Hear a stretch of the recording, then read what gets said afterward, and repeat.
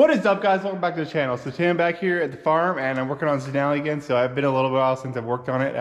Been pretty busy working in the shop there, getting them all the strapping up and stuff. Dad's been helping me out for the all this week. So maybe I'll give you a video or update on that when I get back home here at the end of this video.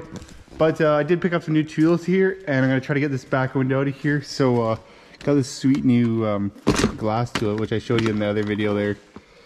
And I tried it out, so I think it works pretty slick. So a lot of these guys use like these side knives they stick in there to cut them open, but I think I'm just gonna poke it out, stick it on the back here somewhere to get the bottom cut out, and then I don't know, figure something out. But I think I should be able to make it work, or I think I can maybe do it on the inside glass, but I don't know how.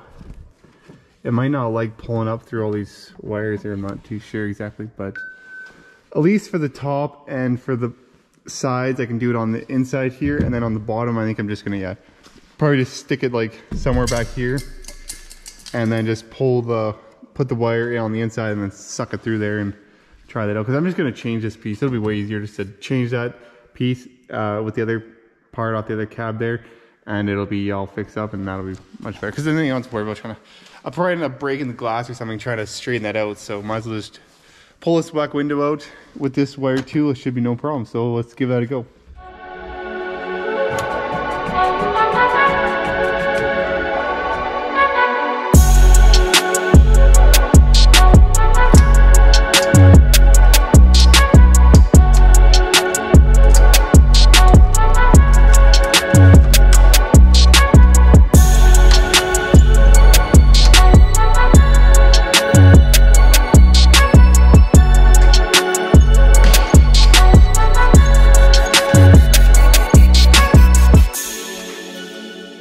Look at that, all cut, not a problem at all. And I just held the rate on this back glass too, so that works pretty good. So now I just need to cut the sides, which I probably could have done maybe with the bottom. I don't know, I'm sure I can probably do that with the bottom too somehow, but I'll just cut them separate here.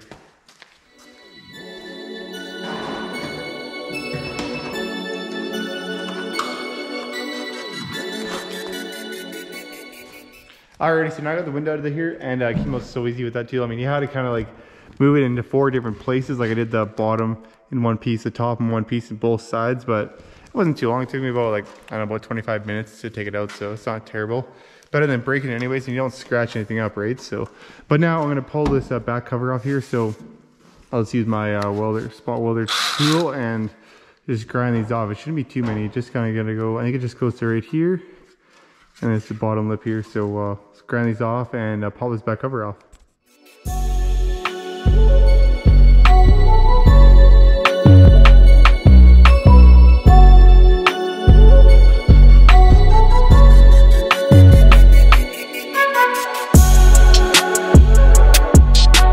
Alright, so the back piece off here, and it looks pretty good. So I think it's just this little part right here that needs to be tweaked back straight.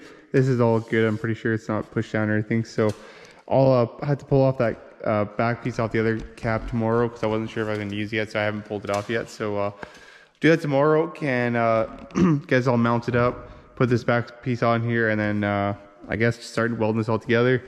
Finish up, I'm pretty much done welding the uni side on there, but need a couple little spots need to fix up, and then it can all get pretty much welded on, and I can start the body work for the paint for this thing. So I guess I do still have a little bit of work to do on the finish putting a few of these mounts on here, but that's should be able to do all that too in about a couple hours, and get it all ready for paint. And then this pretty much have to paint the whole cab. I need to paint the uni sides, the roof skin, and this front clip. So pretty much got to paint all of it, and maybe one of these doors too, right? I'll probably have to blend these doors once I get it all painted, but I can do that after, so once it's all together.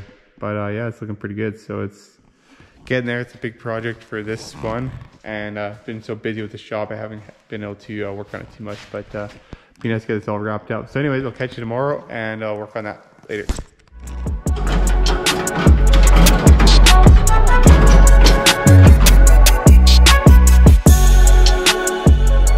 Alrighty, so I went and got the back panel off that other cab here, and put a little bit of weld through primer on it and cleaned it all up, and cleaned this bar and straighten out that little bit of a kink in it. So we set it out here and it pretty much fits Perfect, and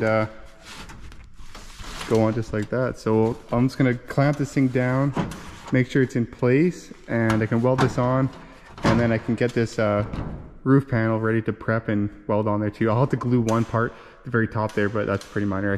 But once I clean this all up, I'll have to clean all that little bit of glue off there and get some more of that, kind of like an adhesive foam that you spray in the gap. It just keeps it from rattling, right? So, but I'm gonna clamp this all on here and get this welded up first.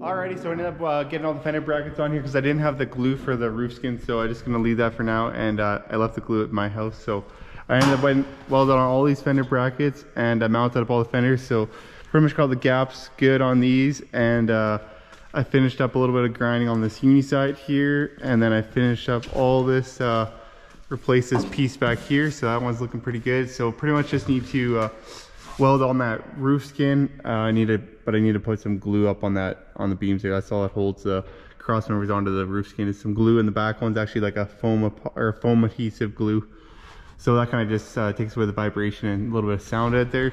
So I need to get a little bit of that stuff tomorrow, but through the doors on the other side there, just to make sure everything lines up. And yeah, it's looking pretty good. So this front structure is pretty much all the way wrapped up, and just got the roof skin left. So got about another probably a half a day or a day of welding and grinding and get everything kind of nice and smoothened up. And then I got a little bit of body work on this uni side here, and be pretty much ready for paint. So get this thing all painted up, and I think I'm gonna paint it, pull the front doors off here, or all 4 doors off, and then paint both uni sides, the roof skin and the front fenders all at once, and the front structure. So just leave I'm gonna paint just spray a little bit on the back underneath the fender there, and paint it with the fenders on and everything. So then I can just slap the hood on there and throw the doors back on and be good to go. So I'm gonna have to paint or blend on both these doors anyways, but I'm just gonna blend them on a stand, and then I'm gonna take the fender and the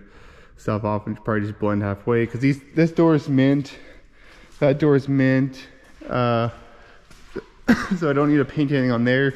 Just need to paint on this where there's a little ding here. So might as well fix that little bit of a dent and blend it into the doors, and that'll be pretty much wrapped up, and everything will be perfect on here. And then I just have a little bit of body work and paint on that box, and then this can all go back onto the cab, and can finally start putting this back together, throw a new window in there, put the interior back together, and be getting pretty close. So that's gonna be a wrap for today's video, and thanks for watching, and tune in for the next one. Peace.